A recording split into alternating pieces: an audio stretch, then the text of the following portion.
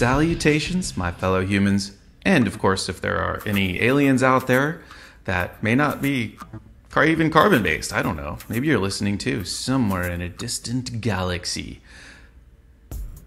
I just want to thank you.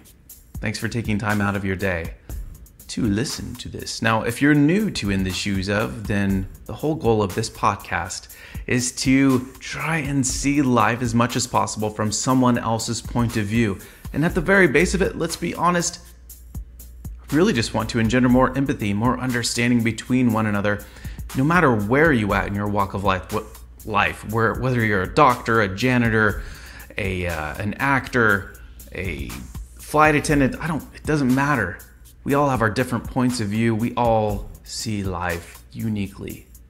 And especially during these times, I feel it's necessary for us to try and understand one another and love one another. As kind of cheesy as that may sound, I'm sorry, it's truth, right? Well, it's truth to me. And I hope for you too. Anyway, I'll get off my little soapbox and let's move on to what's happening in this episode. This is part 3 of a mini-series where I'm taking answers to the question that I usually ask, that I always ask at the end of the episodes. Well, most of the episodes anyway. I try and get the guest to really think about their worldview, even kind of outside themselves a little bit. And so I bring an alien into the picture, and I have this alien who looks oftentimes like Benedict Cumberbatch ask the question, what does it mean to be human on Earth? What does life mean on Earth? How do humans interact? Essentially trying to get their worldview. And the answers I've gotten so far have been really cool. Now, because it's at the end of the episode, and because some of the episodes, like with Dr. Sherrod Paul, who is one of the guests in this episode, it took a long time, so not everybody I know probably got to the end. So I want to include in this episode, his answer, and Shintaro Shimosawa's answer. I hope you enjoy it, and I hope your day is going stupendously. And even if it's not, if it's going rough, I hope you can take some deep breaths and be present and realize deeply that the present moment is all you ever have. That's taken from the book The Power of Now by Eckhart Tolle. And it's, to be honest with you, it's a fundamental truth. It's an axiom. It makes sense. So be present, my friends, and enjoy this little mini episode. Thanks. Okay, time to move on to the final question. You have 10 minutes to describe to an alien how you perceive life on this planet. What would you tell this alien? How do you understand life here? As when you say life, do you mean life as in how was it to live, or do you mean life forms? Basically to help the alien understand, what are you people and how do you interact with one another? What are you hoping to achieve? It's actually a difficult one because I don't think we are headed in the right direction.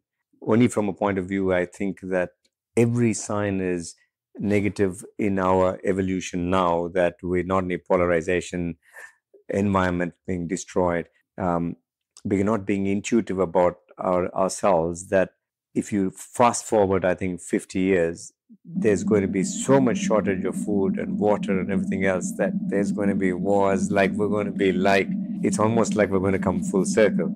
So, but to answer the question of the aliens is, the first thing is, to be honest, if an alien came here, because right through civilization, wherever someone else has gone into another thing, they've just crushed them. So we can't assume that they're actually going to be friendly. That they really want to know about us.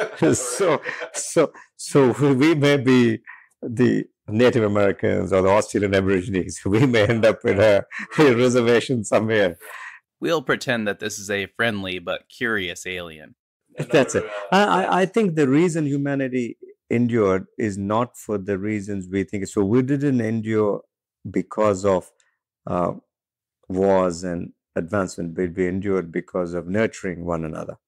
And I think that's why our genes are the nurturing genes. So if a child is nurtured at birth, it does better later on. If you're more generous, it's healthy for you. So I actually think the reason we were able to colonize, as I say in the book, is because we've actually looked after our communities. Whereas if we were now, we're becoming individuals, which is more unnatural. So I think if you ask us what's our purpose, is our purpose is to nurture everyone else on the planet, including our fellow people. But unfortunately, we have moved away from it into becoming so individualized that it's all I, me, myself, stuff you kind of thing. And that's why I think, I can't see this ending well only because we're running out of resources and that's it. So we're now, see, the world could sustain 10 billion people. So the only way you would sustain it is two ways. One way is everything will become chemical in the future. The other problem is we're not going to have enough food. So everyone's going to just pop a pill in the morning, which is what the IT guys like the Silicon Valley is proposing. You get all the amino acids, you just pop one thing in the morning. But what I think is that's not, humanity is about living life. And I just think we will become then like robots because you just pop a pill, give you enough energy, you just go work for an IT company. I don't see that as life. What made us what we are is this creativity, everything else. But the biggest threat is our environment. And I think it's quite scary because we are not intuitive. Because we can't sense, we don't have antennae like cockroaches and other things who can sense what's happening around them. I mean, our environment is getting toxic, but we can't see it. But because of it, we have a lot more illnesses, we have a lot more stuff. So they talk about big cities. There are like 75,000 preventable deaths in each of these big cities just from our environment. Just from there, that's it. But we're more and more and more, we're polluting it, and we're still looking at it economically and saying, no, I'm going to bring back coal because I promise it. But the fact is that's gone. You can't do it. But we're not intuitive. But I guess what is our purpose is really to nurture, whether it is our ideas, our children, our friends, because every time we don't nurture, it's actually, because if you look at it, that's one of the things they say, no war was ended by another war. At the end of the day, somebody had to talk and come to some sort of solution. So it was always about a bit of give and take, a bit of nurturing. And I think that's what humanity is about. Because if an alien came, they may be in a different kind of a society where in the beginning we were like that. We were all single-cell creatures which didn't have any links. The only reason we evolved is because we linked up. And then when we linked up, we could rationalize resources better. And then different parts said, okay, I'll be the eyes of it, you be the butt, and then, it became creatures, right? So, and it's the same with the world, with different paths for different things, but we don't have that wholeness of purpose. Well, I definitely hope that we don't come full circle. Yeah. But, I must say, all the scientifically look more and more, we're disregarding the science behind it. More and more, we don't see what's happening. Yeah. So let me get to the last question here. And it's kind of I'm going to set the stage a little bit. So let's imagine that you're strolling through Manhattan on a clear day when suddenly a Firefly-esque spacecraft appears and out steps an alien who looks remarkably like Harrison Ford. Now, for some reason, nobody finds this unusual. You are in Manhattan, after all. And the alien proceeds to ask you some questions. So, after you explain where to find the best pizza and how to use Twitter to reach out to Val Kilmer, things like that, the Harrison lookalike gets real with you. He lets you know that he's been sent on an intergalactic journalistic mission to find out not only the top things to do on planet Earth, but to ascertain how you see and understand life on this planet. And you have about, 5 to 10 minutes. And he has a lie detector. You can't lie. You have to just be straight up honest with him. What would you tell this alien?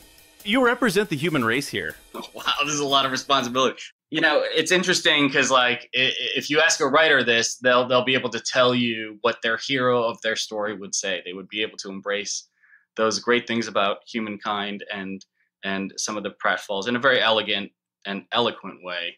If he asked me, I would be like, holy fuck, I don't know, man. Like, people are complicated, you know, people are loving and they also backstab each other. I mean, it's going to sound like a lot of hypocrisies. Yeah. It's going to sound like a lot of conflicting ideas because, you know, with every good thing, there's also a bad side to it. I mean, when you talk about what makes Earth so special or what makes mankind so special, there's always the good and the bad, and there's always the darkness and the light. And I guess that's what keeps it interesting for us, and that's what keeps storytelling interesting. But on the reels, if an alien were to say, "I'm bringing this back to my people," and they're gonna make a decision on whether to attack you guys or how to attack you guys, I mean, you know, and he has a lie detector test. And I was honest, I don't know if they would walk away with the most clear idea from me in particular. I appreciate the honesty, though. So what if he asked you to elaborate on what do you mean when you say that the darkness and light? Maybe that's a little bit of a foreign concept to him. I guess when you leave people to their own devices and they're completely autonomous, humans will have a tendency to, for every good thing that they do, may end up doing something bad, or may have the inclination to do something bad, and that is kind of a bummer, but that is what happens. So that's what I mean by light and dark. There's people that spend their whole lives going to the light, and then they'll have a mishap, and they'll dip their toe into the dark. Or there's people that just sprint straight for the dark, and they don't. They understand what light is, but they just don't go to it. Yeah. Do you think, what if he asked you one last question from the alien, then he has to go get that pizza that you recommended. He asks you, so are there... It would be artichoke. It would be artichoke. Oh, okay. Yeah, excellent. Yeah. I love that pizza. Margaritas. There you go. So what if he then asks you, so do you believe that there are more people heading toward the light here on the planet, or more people heading toward the dark? Or is it just a mishmash? I'm an optimist. I would explain that to him first and foremost. I'd say that I think about 80% want to go towards the light. I agree with you, man. Especially after traveling through, I don't know, whatever nation it is, I find that most people just want to do good by, their friends and family and those around them in their communities. So I'm an optimist. Yeah, I mean, yeah. And one of the hard things is when you watch people do horrible things on television, in the news and in fictional TV, it does mess you up a little bit. You're like, wow, there's a lot of darkness in the world. However, the reality is, like, I was on a spin-off for a show called Criminal Minds, and they have a serial killer every week, and there really isn't that many serial killers in the world. But the ones that we do know about, we want that information voraciously because we're afraid for our own safety, our children's safety. But the reality is there's not many. Right. So, for the most part, there's very good people in the world, and for the select few, there's some really bad. Yeah, and the really bad get quite a bit of attention, unfortunately. Yeah. Oh, 100%. Totally. Hey, thank you so much for checking out this episode of In the Shoes Of. If you like or don't like the podcast, feel free to leave a review or reach out to me.